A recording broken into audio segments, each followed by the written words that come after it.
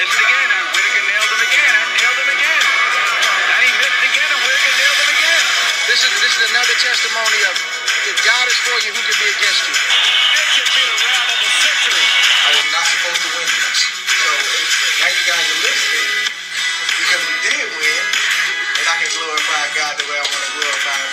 God bless the chest. I can't believe what I'm saying. It's the most unbelievable thing I've ever been privileged to witness.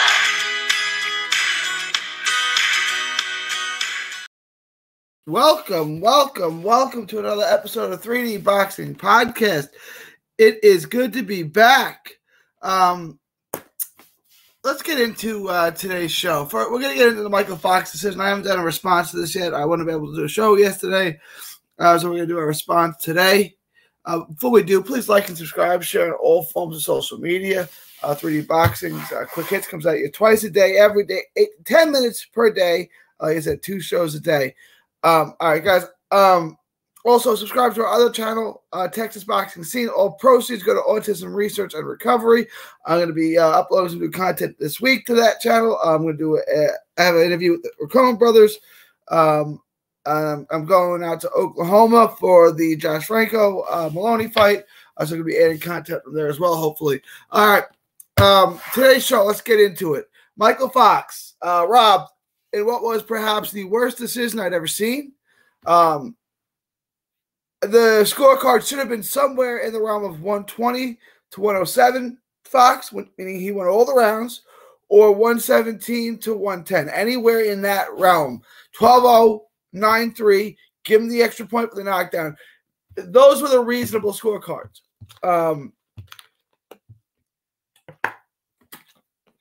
This was so bad and so egregious.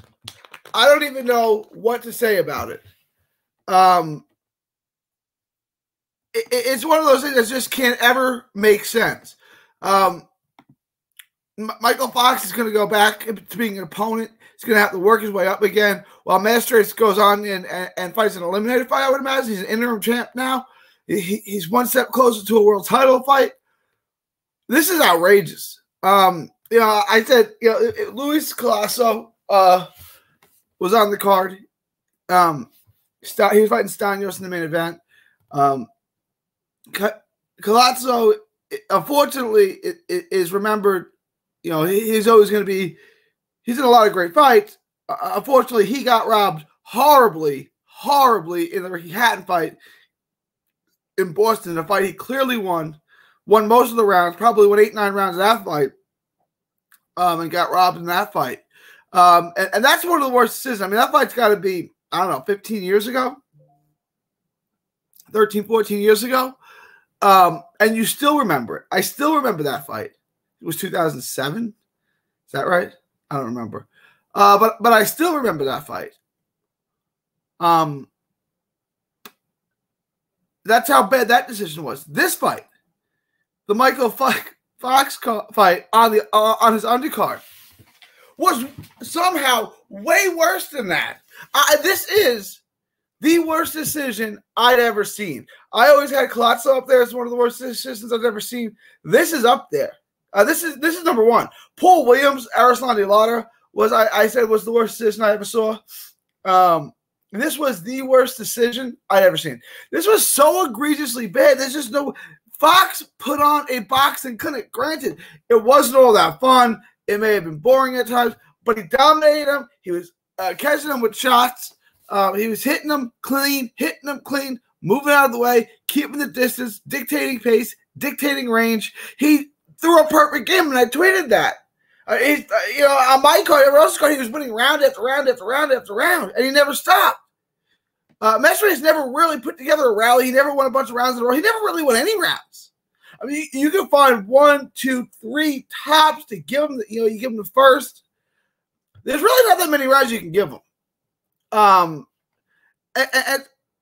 somehow, the only 3 people in the world who thought he won that fight were the judges. There's something seriously wrong with that decision. Like not a little bit wrong. Not a little bit wrong. Not like okay. I think the judges got some rounds wrong. And then they gave the close rounds to that. No, That was egregious. It has to be bogus because no one can be that incompetent. No one can be that incompetent. When they read the scorecards, they said 114, 113. I'm like, what? Is that close? Then 115, 112. And you saw Mykal Fox looking like, are they going to why are they doing this? And then 117, 110. Like, all right, it's for Fox. One judge got it kind of right. And then they go the other way. And the biggest trouble, look, I don't want to blame Gloria Martinez because had Gloria Martinez scored every round for Fox, Mestre still wins. So her card isn't alone the reason why Fox lost.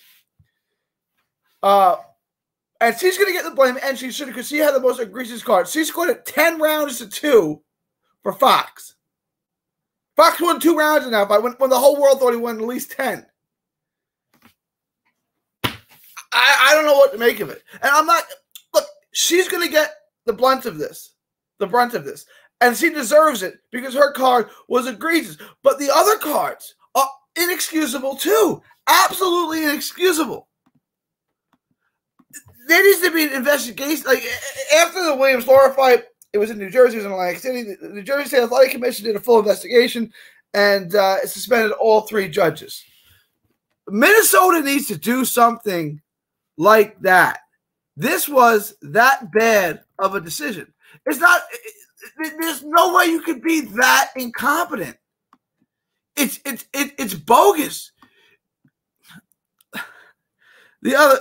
John Mariano and Dave Singh. They didn't use big judges. They didn't use judges that you knew.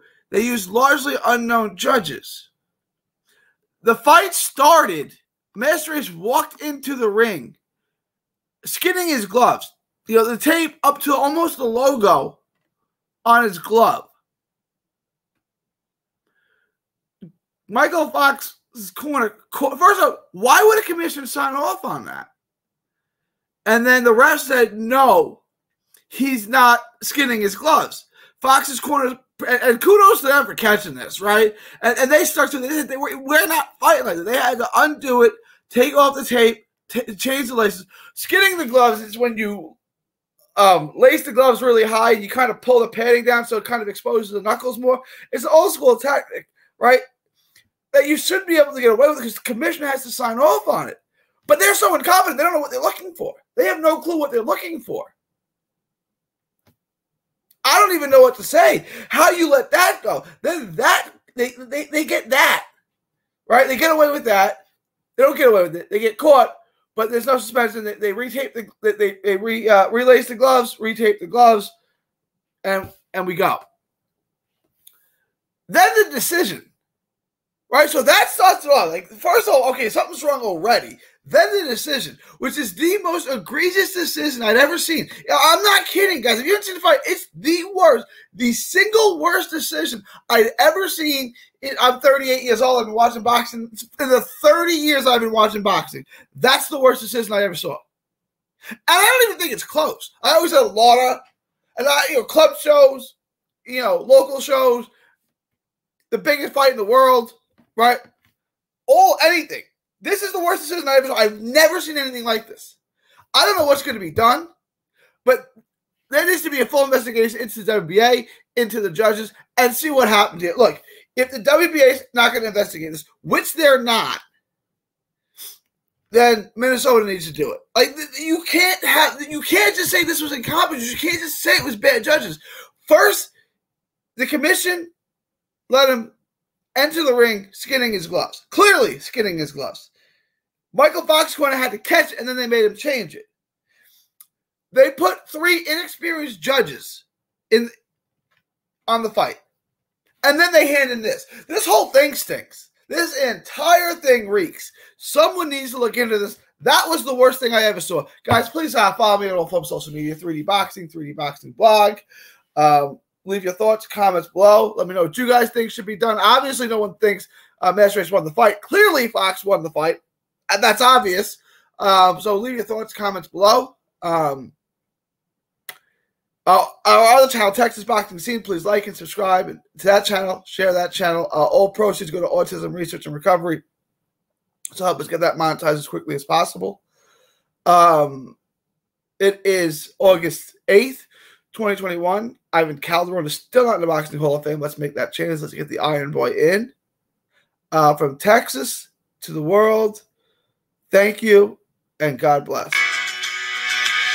Show us a tweet, post, story, or video. 3D Boxing is on Twitter, Instagram, and Facebook. Hit the subscribe button now to stay inside the ring.